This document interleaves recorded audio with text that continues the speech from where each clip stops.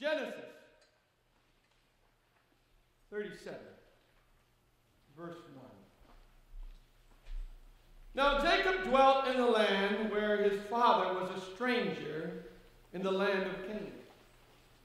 This is the history of Jacob. Joseph, being 17 years old, was feeding the flock with his brothers in the land with the sons of Bilhah and Zilpah, his father's wives, and Joseph brought a bad report of them to his father.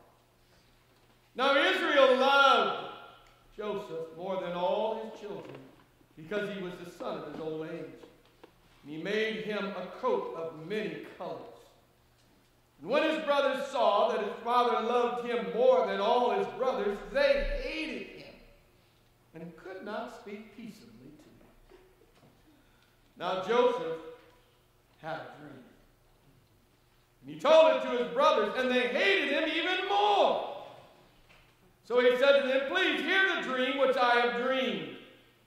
There we were, binding the sheaves in the field, and behold, my sheep arose, and also stood upright. And indeed, your sheaves stood all around and bowed to my sheep." The brothers said to him, "Shall we indeed reign over us? Or shall you indeed have dominion over us?" So they hated him even more for his dreams and for his words. And he dreamed still another dream, told it to his brothers, and said, "Look, I have dreamed another dream. And this time the sun, the moon, and 11 stars bowed down to me." So he told it to his father and his brothers, and his father rebuked him and said to him, "What is this dream you've dreamed? Shall your mother and I and your brothers indeed bow down to the earth before you?" And his brothers envied him, but his father kept the matter in mind. Last week we talked about the need to enlarge our borders, to extend our tents. Our points last week, I hope you remember, number one was to think big. That means enlarge the place of your tent so that you have room enough in it for the new dimensions of what God wants to do in you and through you, and in us as a church and through us as a church. Think big. Remember, everything that you say and do begins with your thoughts. Secondly, he said, get some more rope.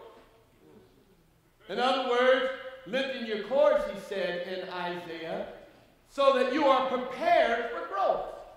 Nobody has growth and can contain growth if they're not prepared for it. When you have a child, you begin to expand the household because you're expanding for the purpose of growth. In other words, do something to prepare by faith for what God wants to do in your life. It's a move of faith. And thirdly, we talked about driving the stakes of the tent or our dwelling deep. Driving deep the stake of faith. Driving deep the stake of prayer. That we intensify our prayer life. That we take it to another level. Deeper and higher. That we intensify our understanding and we press into the Word of God and seize and take hold of the promises of God, driving our trust in God's Word deeper. And finally, the fourth stake was simply obedience. That we would be obedient, to be led by the Spirit of God to do whatever it was that God had called us to do. And our prayer was simply this: Lord, enlarge my impact. Enlarge my impact through a surrendered life. But now when you begin to think big, what I'm talking about are God-sized dreams. See, faith dreams God-sized dreams. Dreams that we can fulfill in ourselves, things that we can kind of manipulate and pull a few folks together and get some stuff done. Those are dreams, but those aren't God dreams. Because God dreams contain God-sized miracles needed to make them happen. Amen. And in our text today, we learn about a master of dreams in the person of Joseph. As a matter of fact, in the first 10 verses of this chapter, the word dream is mentioned 10 times. In 10 verses, the word dream or dream is mentioned 10 times. And so I want to talk about dreams because we dream by faith. We think big by faith. Dreams are God's vision for you in your life.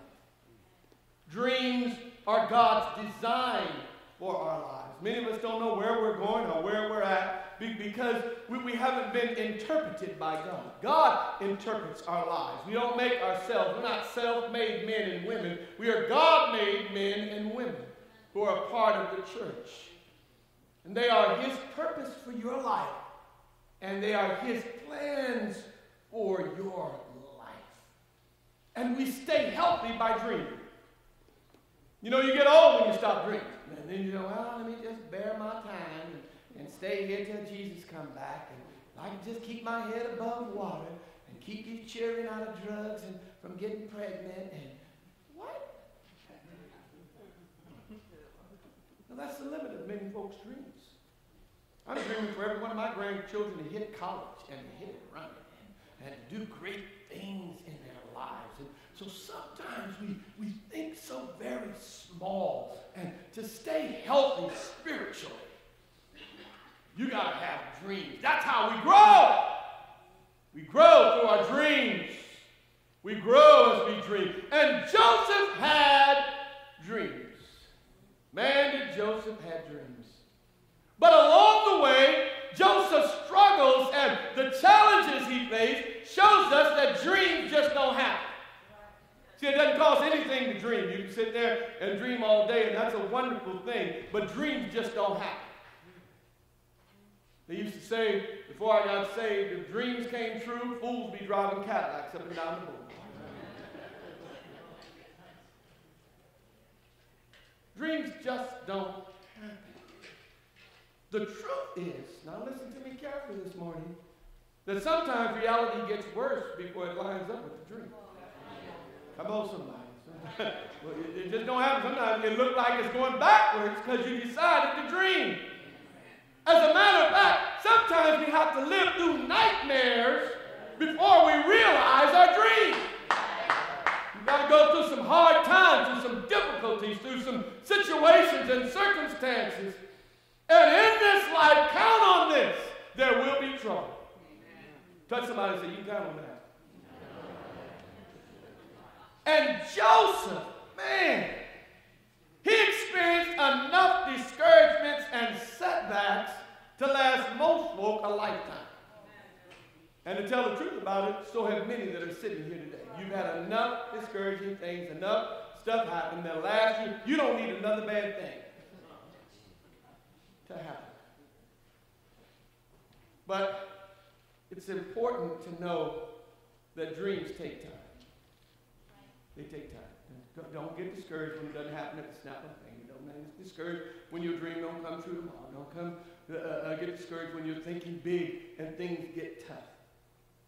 It took Joseph, listen to me, over 13 years to realize his dream.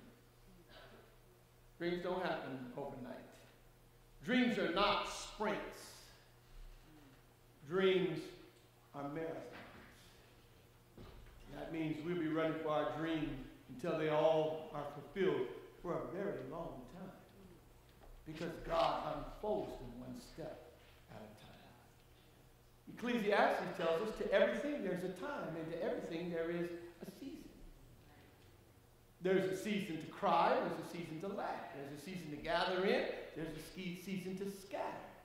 There's a season to rejoice, and there's a season to mourn. To everything, and the Bible then goes on to say, and God makes everything beautiful in its own time. But see, what keeps us dreaming, the writer goes on to say, God has hidden eternity in our hearts. In the heart of every man and every woman, eternity sits there hidden. And it drives us. That's why we feel sometimes we don't belong here. we don't fit in, or there's got to be something more than this. This is what drives us towards God. And unless we use things like cars and houses, and some people use drugs and alcohol and all kinds of things to dull that sense, our hunger for God brings us to the feet of the cross. And we find new life, and we begin to find fulfillment of that in the presence of God. Dreams, your dreams, are going to face tests. Tell somebody, you will be tested. Listen, you thought haters was a new word, didn't you? Haters is all the way back in Genesis. Joseph had some haters, man. And they were in his own family.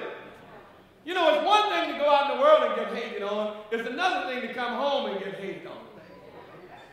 Joseph's brothers hated him. Then their hatred grew greater and greater. It didn't diminish, it increased. So he was hated by his brothers. He was hated so much that they stuck him in a pit. Your haters would love to get you in a hole so that you can't move forward and you can't move backwards. You can't move to the left, you can't move to the right. And on top of that, they stole Joseph's pride and joy. They stole his coat. They took his best stuff. They took the thing that he really relished in, that was such a gift from the Father.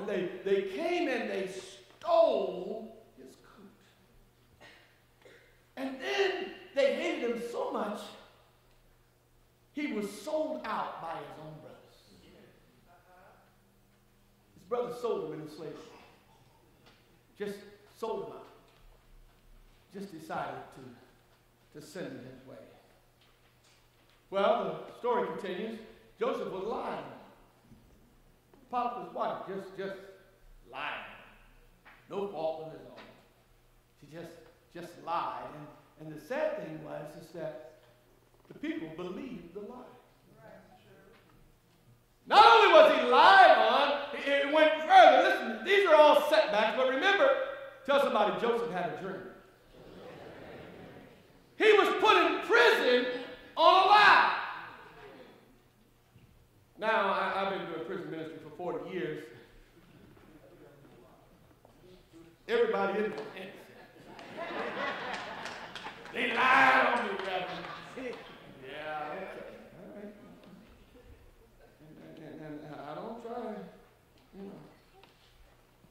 And then, while he is down, while he's going through, still serving God to his very best, he helped some folk out along the way. Even though he didn't have much, he's helping people. He didn't have his dream, but he was helping other folks. Well, he was forgotten by the very folks he helped. Listen, tell somebody, life can get hard sometimes. It can get hard. There's setbacks and surprise stuff and things that happen and all that. But hang in there. God's not finished yet. Touch two people and tell them, keep on dreaming. Keep on dreaming. Keep on dreaming. Keep on dreaming. It's real. See, let me tell you something. You need to be tested. Hello? So that your character will match your dream. See, some folks got dreams but no character. And they want to live raggedy and still have the dream. Well, that may be in your human-sized dreams, but in God-sized dreams, God has tests for us because he wants to develop our character so when the dream comes true, we know where our help comes from. God can get the glory and we'll recognize this dream isn't my dream. This was God's dream, so I must care for it with integrity and character. Sometimes folk get stuff and then forget where they came from. Some folk get blessed and forget that God's the one that blessed them. And they so blessed they ain't got time for God no more. Time to serve God no more. Too busy to pray. Too busy to seek God. Too busy to help. They forgot where they come from. So God takes us through a number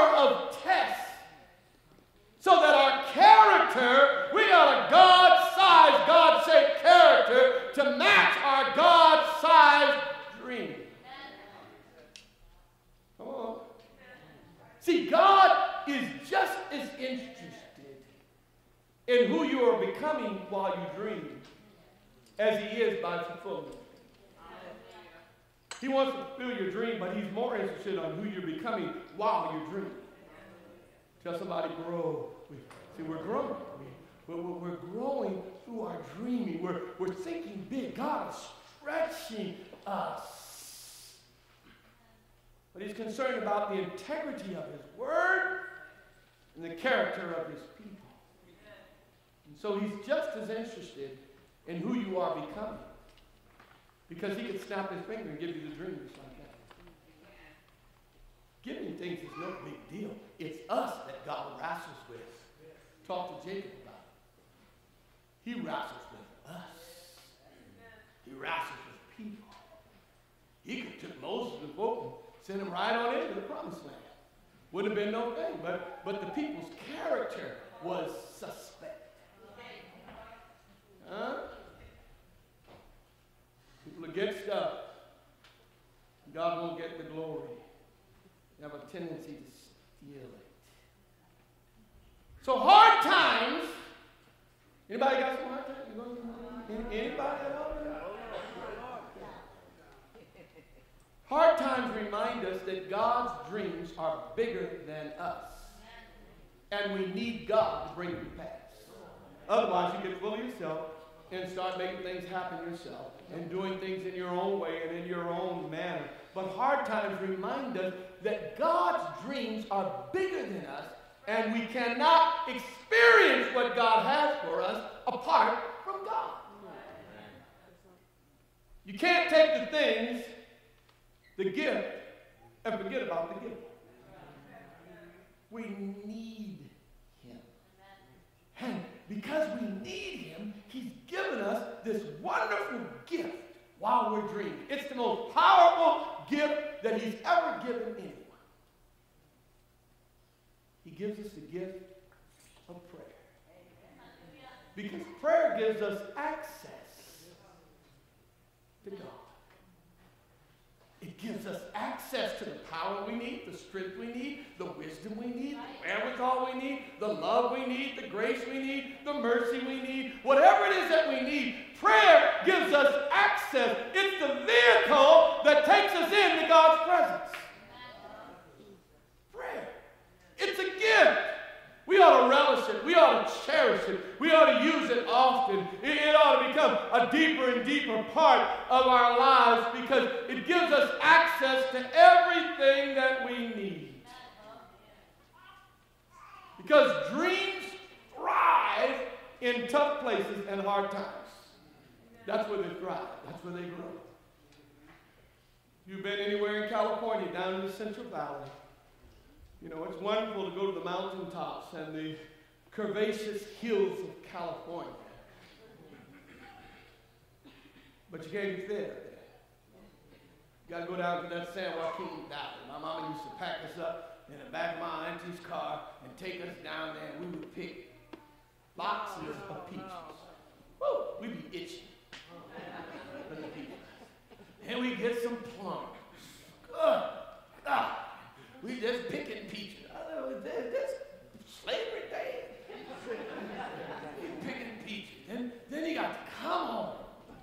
And she got little pots on the stove, boiling the peaches.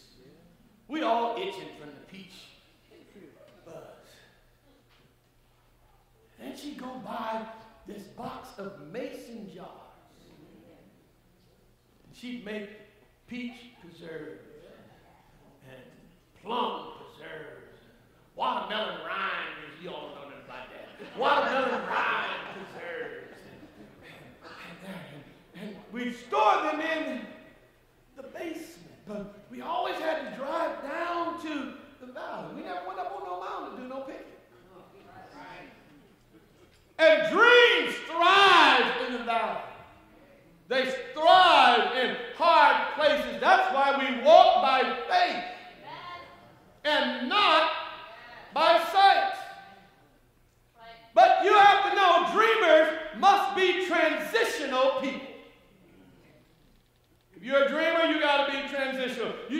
know how to make adjustments and changes in your life at a moment's notice. You got to learn to go with the flow. I like to call it Holy Ghost fluid. You got to be fluid, man. You got to go with the bumps and the scrapes. One day everything's going fine, and the next way you knock back way over here. But you're going with God's flow. You're transitioning. You're not so fixed this way that as soon as the disappointment comes, you give up. I was listening to the commentators talk about why the Denver Broncos lost the Super Bowl. Huh? First play of the game. Peyton takes the snap, rolls to the back of the end zone, 2 points. Come on. He never could get back because they said one of the problems with Peyton Manning, and he is good, is he's a perfectionist. See, he can't take it when things go wrong. Then from then on, man, what game? We should have called it right then. Bang. All that money wasted on potato chips and dip. We could have had a fellowship here at the church. You know what I mean?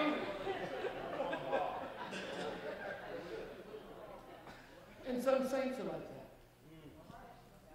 They leave church charged up. Man, I got a verse. God told me this. And they get up from prayer, charged up, and then they get a setback. Just think, when Joseph found himself in the pit, what dream? I give up. Joseph couldn't go home and live in peace. He said they couldn't even speak peaceably to him. He couldn't get a kind word in the house. He said, what's the use of this? I hate this. He got sold into slavery. He's traveling down. You know what's interesting? This is just a side. Let me get 2 minutes. God will take your mistakes and turn them into a blessing.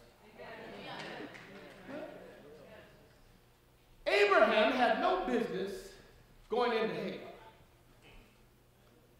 because God gave the promise to Sarah. But Abraham went into Hagar trying to fix what God had done and trying to hurry up God's plan. And Ishmael was born. Mistake. Terrible mistake. But years later, here come the Israelites, headed down to Egypt, and they carried Joseph from Canaan down to Egypt, right to the place that God could use. God would use the Ishmaelites, a mistake, later on in your life and bless you with it. And it provided transportation for Joseph to Egypt.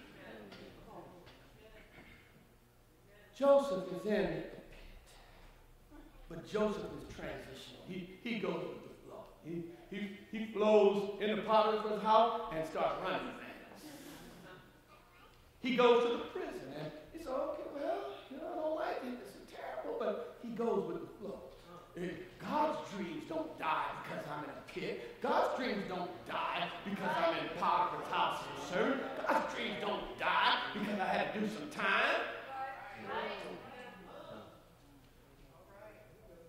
It was the time he did, they got him in the Pharaoh's presence. And if he never was hated by his brother, he never would have went in the pit. If he never went in the pit, he never would have been sold into slavery. If he never been sold into slavery, he never went to Potiphar's house. If Potiphar's wife had never lied on him, he never would have ended up in prison. If he never went to prison, he never would have met the butler. If he never would have met the butler, 2 years later, the butler couldn't introduce him to Pharaoh. And if he never met Pharaoh, he'd have never been able to save the entire heritage of God. Dreamers are transitional people. Tell somebody, go with the flow. Don't let just stuff knock you out. That's why palm trees don't blow away. When the wind comes, they bend all the way down. And when the storm's over, they stand right back up. All the other trees, branches flying all over the place. But the palm, roots, they go deep. Dreamers are transitional people. They can flow. Another thing we need to know about dreams is that dreams transcend you. God's dreams are bigger than you. If the dream you got ain't bigger than you, it ain't from God. It's from you. God's dreams are bigger than you, and as a matter of fact, listen to this point very carefully, you don't have God's dreams. God's dreams have you. See, and until we recognize that, we have a dream. No, God's dream has me. And that's what can cause me to conduct myself the way that I conduct myself. That causes me to do what I do because I am possessed by God's vision, His purpose, His will for my life. And so my destiny is this dream that is in the mind and the heart of God to be carried out. I read a quote the other day that says, "We are as old as God."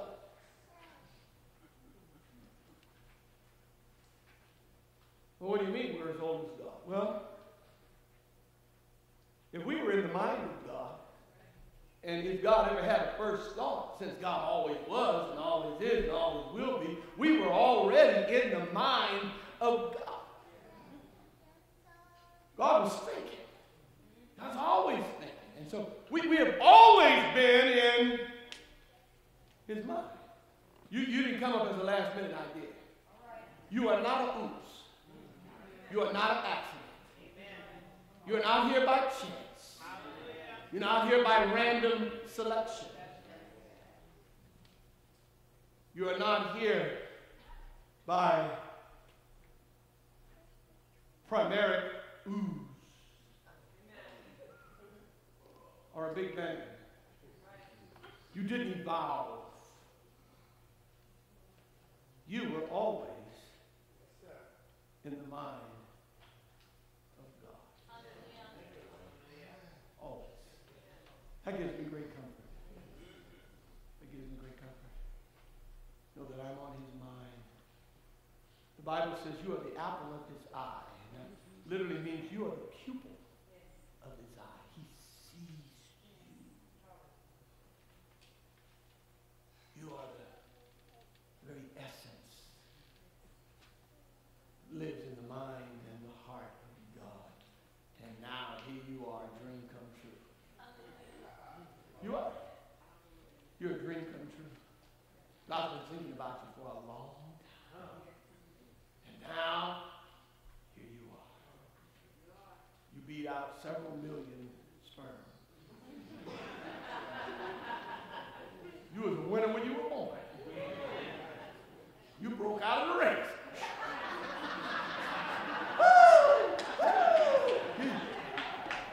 Bam! I got to the egg first. Hey, 9 months later, bam! God's dream. Are you living the dream?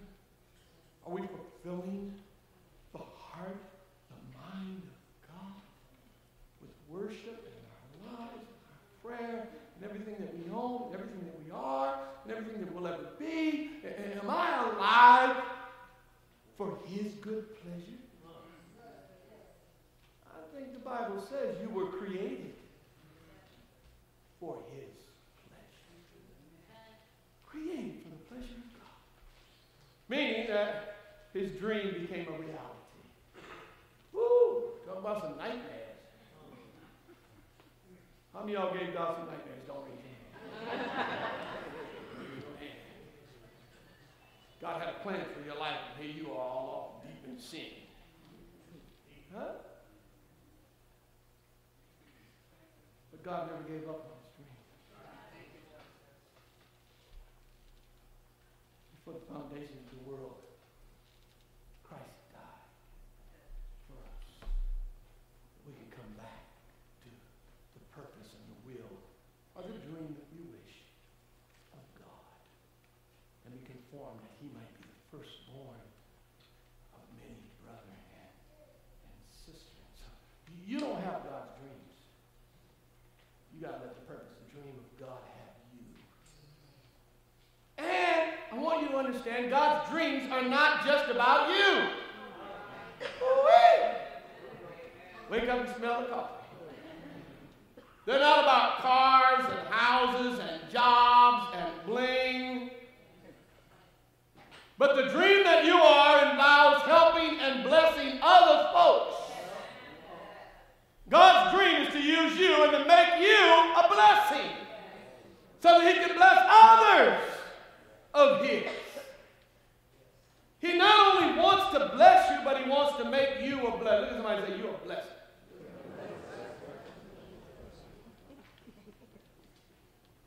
So it's not about us. And we get so caught up. You know, what's that song? You so vain, I bet you think this song is about you. Huh?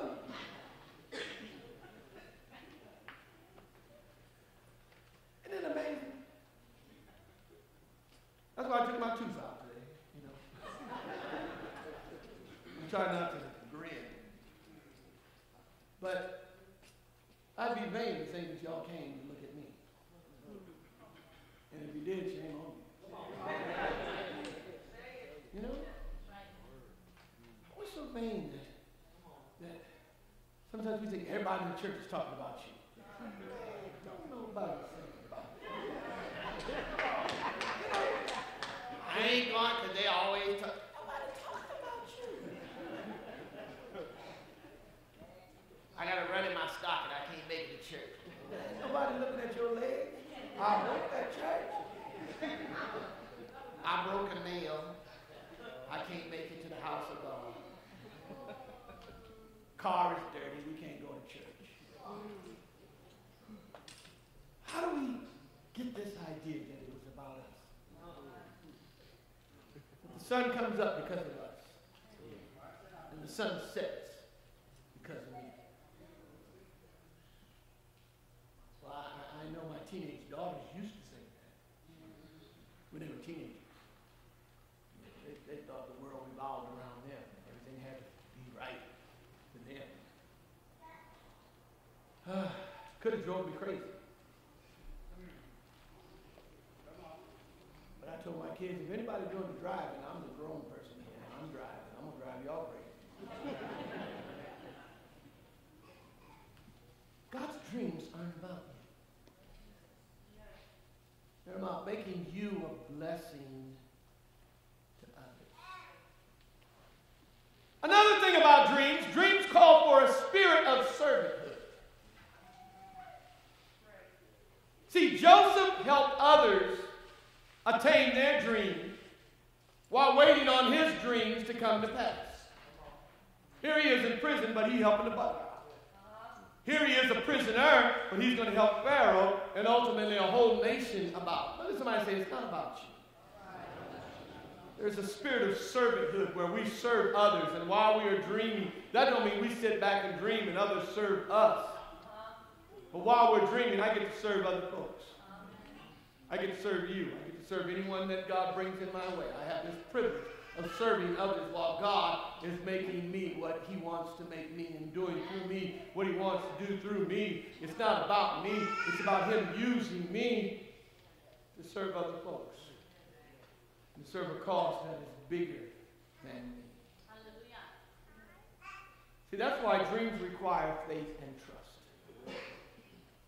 There's a requirement of dreams, must have faith. See, let me see if I can get it.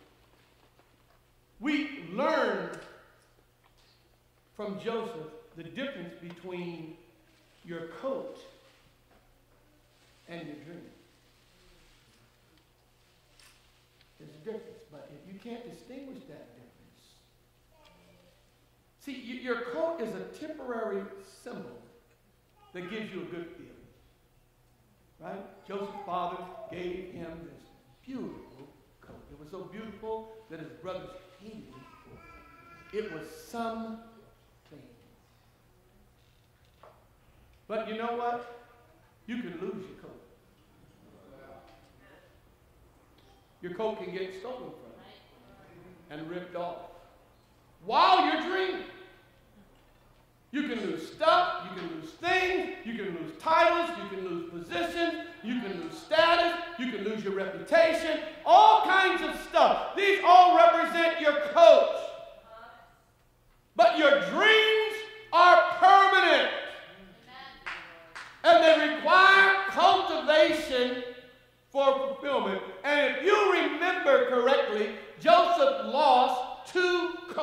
while he was dreaming. You had a coat. Now, if you're wrapped up in your house, or wrapped up in your car, wrapped up in your position, and then you got laid off, your dream is dead. You lost your house, the dream is dead. Your car got wrecked, the dream is dead. Your clothes, your house had a fire, your fine threads burnt up. Your dream is dead. You had a sweetheart, and they left you. The dream is dead. That's not your dream. That's just your coat. See, the first coat that Joseph lost, his brothers ripped him off. And I'm sure he was disappointed. Now, disappointment will take your coat from you. He'll try to crush your dream. He was disappointed, man. His heart broken. My own brothers sold me to slavery and took my coat. I don't even have my coat no more. There was no visible or tangible thing he could hold on to for his dream. Come on. Joseph lost the second coat. Potiphar's wife got that. And it was found in Potiphar's wife's hands, the Bible says. She snatched it and he left. Now listen to me. He left his coat rather than compromise his dream. Some stuff you got to let go. Holding on to it is going to destroy you. Clutching to it is going to destroy you. Thinking that that is what defines you. That is what shows everybody who you are. That is the extension of you. It's not. It's not. But people will compromise their dream. I mean, how Potiphar gonna know? He ain't home. She like me. I'm at the house every day. Compromise. When we compromise with sin. One of my members called me this week and said, Pastor, I got to tell you about my blessing. He said, oh, what? And she said, boom, boom, boom, boom, boom. They went to do their taxes. The lady said, well, I got somebody who could pose as such and such so that you won't get taxed so much. And she said she thought about it for a minute. And then she said, no, that's all right. I'll come up with several, thousands of dollars at one time. So they kept doing the taxes. And the lady kept saying, come on, man. She said, well, it says here that the federal government put a couple of tens of thousands of dollars in your bank account from back such and such. She said, if I had that much money in my bank account, I would know. She said, check your bank account. And she checked her bank account. She said, Pastor, they had put several tens of thousands of dollars in my bank account. I was able to take care of the tax burden and have money.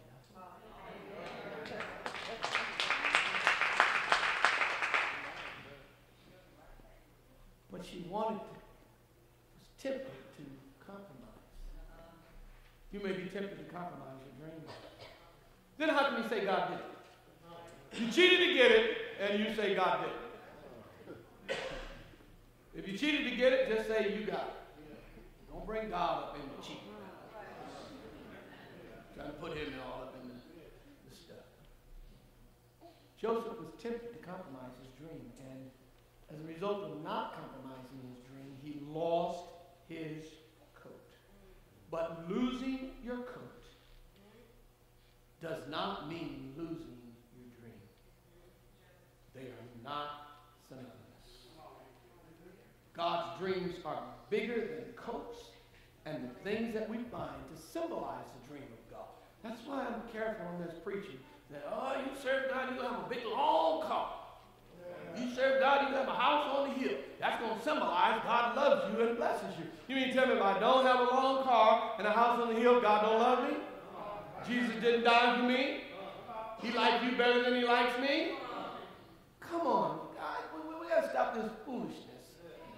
That is really entertainment on television and not God's word. Come on. Come on.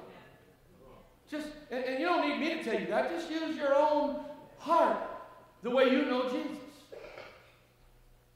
You having a big car and a big house doesn't symbolize that God loves you and is blessing you. Well, God did bless you. Thank God. But listen, God's dreams have me. I don't have God's dreams. And so we begin to understand. We begin to see that God's dreams are bigger than things. Remember, God is just as interested in who the dream is making you as he is in the dream. You want to touch somebody and say, keep on dreaming? Keep on dreaming. So we need dreams to stay healthy. Dreams are God's purpose and God's plan for our lives. You know how long Joseph lived his dream after 13 years of waiting? 80 years. He lived his dream for 80 years. After he went through everything. 80 years of enjoying where God brought him, but he had to go through, tell somebody, little something. So when we got to trust God to provide what we need while we're dreaming, we got to trust God. You ain't got to scramble and try to make it up along the way for yourself. You got to trust God to make a way that is open doors while you're dreaming. He's the only one that can open them doors. You ain't big enough. And we got to trust God for the vision to make the dreams happen. The strength and the wisdom that I need to bring about this dream has to come from him.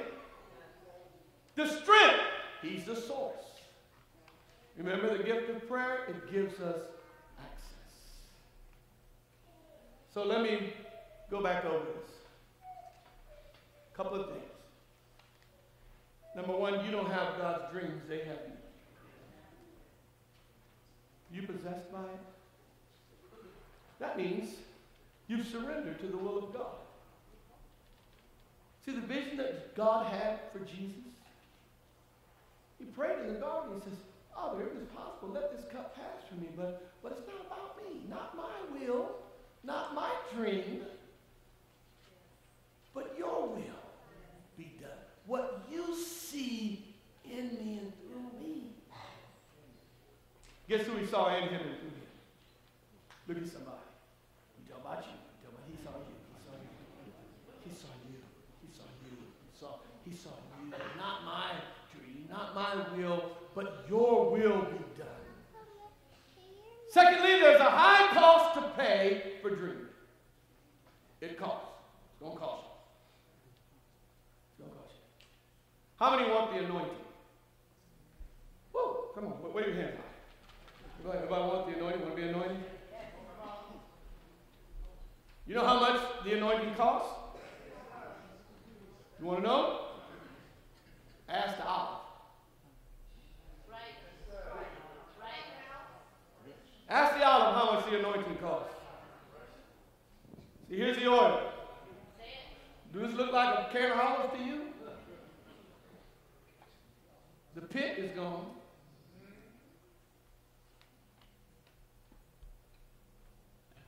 That olive had to be crushed and then crushed again. It had to be grinded, it had to be squeezed. That olive had to be turned into oil. What did it cost the olive? It cost it being an olive. When God got through, it wasn't an olive no more.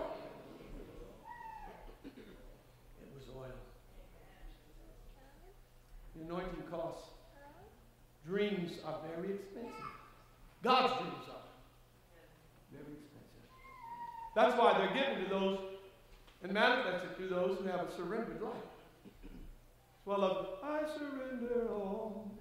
I surrender all to thee, my blessed Savior. I surrender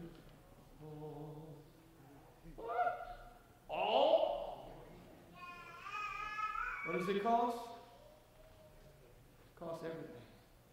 He who would gain his life will lose it. He who would lose his life for the sake of, I'm advocating here, my dream, my will, my vision, shall gain it. Thirdly, there'll always be something big or small to throw you off your dream. Always. Something going to happen. Washing machine going to blow up. Car going to break down. Something's going to happen. Somebody going to say something? You'll feel bad. You'll get sick for a minute. You know. When they got through with me the other day in the dentist chair, wasn't the dentist, the surgeon's chair. I woke up and I was on the couch. Man, by the time I got home, I was so bad. I stayed in bed for 2 days. My first thought was, how did you even bother to tell them people what God told you? See that? Now look at you. You're toothless and ruthless. You're in pain. You're laying up here. You're missing 2 events I was supposed to be at yesterday. And all this and that. And me, I really feel bad. Because I'm the one, in our family who takes care of everything. So whenever I get sick, I apologize. I start apologizing to my wife. She knows that. She knows. I said, baby, I'm sorry I can't do this. I'm sorry I can't do it. And it was Valentine's Day Friday. I never missed Valentine in 42 years of marriage. Never once. I couldn't go get her no flowers. I couldn't get her no balloons. Usually she wakes up, she comes downstairs, big old card, balloons, all that kind of stuff. I'm looking on Facebook. Everybody got balloons and cards. She got nothing. I feel like I failed. I want to build a church. You can't even get no Valentine for your wife. Little things, just little things bother you, don't they? I'm sorry, baby. What are you sorry for? I'm sorry I can't be there. Really kind of a pity party. You know what? I just went on, dragged myself into the prayer room, got my Bible, wrote down, and read the things that God had promised, and said, it don't make no difference whether I feel good or whether I don't feel good. It ain't about how I feel. It's about what you promised. And God is going to hold on. See, sometimes you got to pray through. You can't let them things throw you off course of your dream. Remember, dreams thrive in hard places. And dreams call for a spirit of servanthood. God is going to use you regardless of how you're feeling. And that dreamers must be transitional people. You got to make those transitions. We all have to make it through life, don't we? First, we didn't have no kids, right? Then you have a house full of kids. Then they cost you a little bit. Then they cost you more. Then they cost you a whole lot. Then they go away to college and cost you a grip. I bought my daughter 5 cars. Hello. Started out trying to hoopty it up, you know what I mean? Them hoopies kept breaking down. I'm 3,000 miles away. I can't do anything. So finally I go down there and I buy a brand new car. And she wrecked it.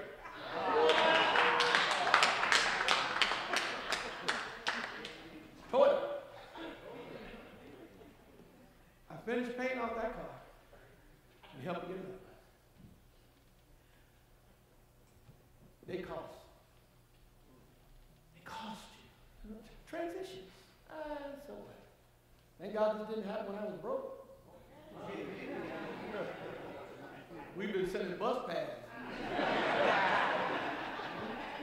Transitions. First you got a house full of kids, they cost you a lot. Then all of a sudden, nobody's home. Transition. Transition. Now, me and Nadine got to get used to each other again without 4 people in the middle of us. And then they go. And they was gone for a while. We had peace.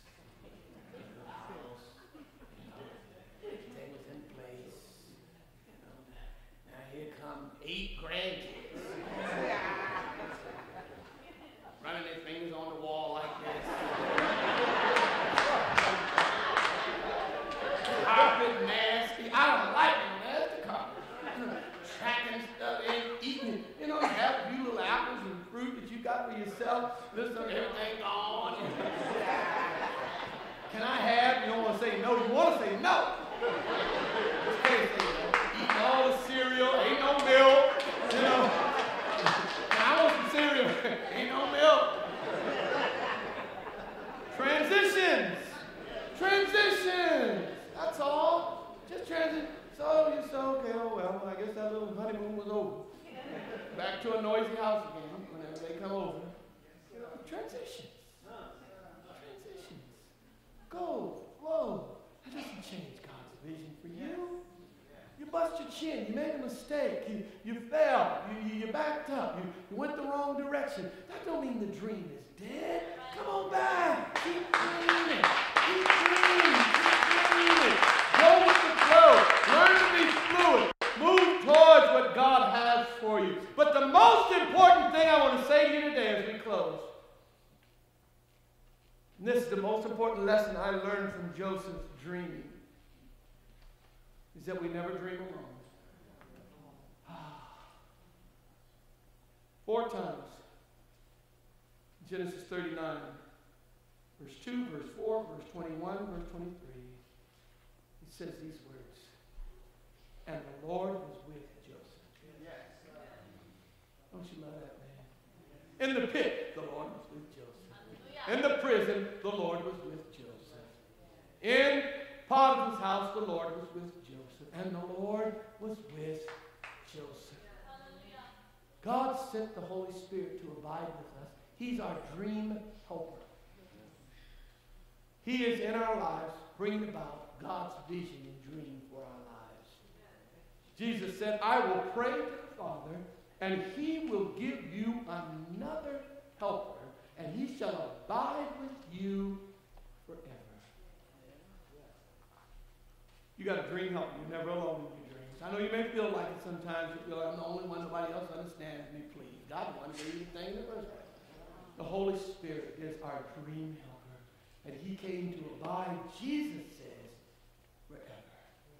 And he's on the inside. And he's the voice of God to your heart. Amen. Dreams do come true. Pharaoh put Joseph over all of Egypt. That's why we can never give up. Dreams make reality worth all the hard times we face. You go face some hard times, but the dreams make the reality worth all the hard times. So keep on dreaming God-sized dreams. He'll bring them to pass. And keep, Jesus says it in Mark, have faith in God. He didn't say have faith that you're going to get this and that. He says in Mark 11, keep your faith where it's supposed to be. Not in house, man, this, that, church, ministry, anything. Keep your faith focused in God. Have faith in God. Coats come and go. Ministries come and go. Things come and go. But God, the dream giver, has a dream for your life. He has a will and a purpose for your life. And that, my friend, is eternal. Have faith in God. Come on, stand up.